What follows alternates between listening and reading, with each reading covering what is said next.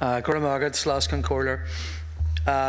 colleague, Deputy Caoimhín Ó Caoláinn, has comprehensively dealt with the statewide picture, so I intend to focus my comments as a TD for Donegal North-East on our local hospital, Letterkenny General Hospital. Minister, you will know that it's not that long ago that 15,000 people gathered in a county that before that was not renowned for massive public protest. And they gathered in the pouring rain looking for equality in cancer care, looking for services to be upgraded in the region and the full spectrum of cancer care to be provided.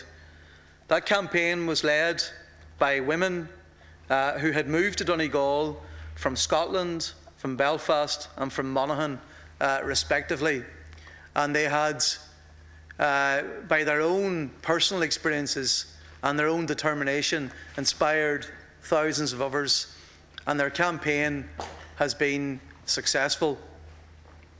And we thought that that would be the beginning of a new dawn for healthcare in Donegal. We thought that at last the needs of the people in that county and that region that have been neglected for so long would now begin to be addressed comprehensively. But to our horror, we have watched the debacle over the extension to Letterkenny Hospital unravel into a farce, whereby the builders who were awarded the contract, McNamara Construction Limited, were closed down by NAMA, and so in turn were the subcontractors who had carried out the work in Letterkenny Hospital, but most importantly, the people who had waited so long for the proper, adequate A&E facilities and the modern facilities in the wards above and the floors above. That project will now have been delayed by a year.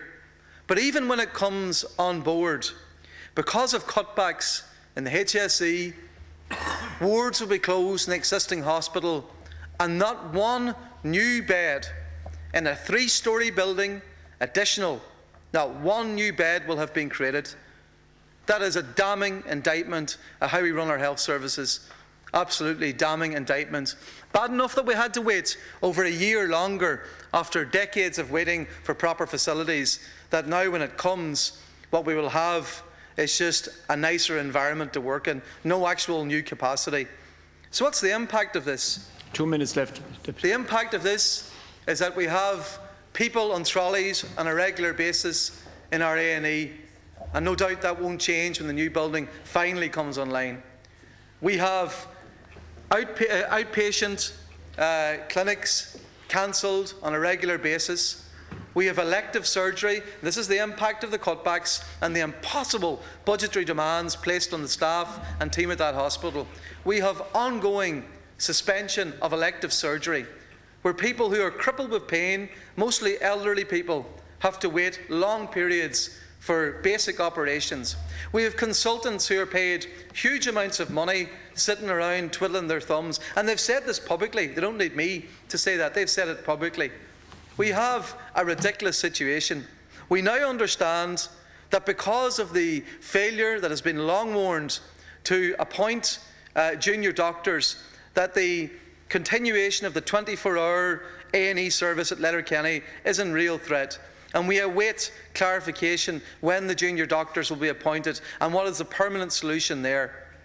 So what we have is the real downgrading of critical services to that hospital, the comparison of that hospital with hospitals that service a much smaller area.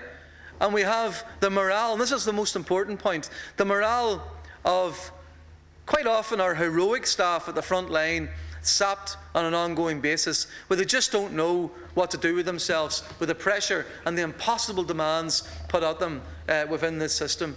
So this motion implores you, Minister, and implores your colleagues who campaigned on change, who appealed to the real desire of the Irish people for a new beginning after the crisis that we have endured.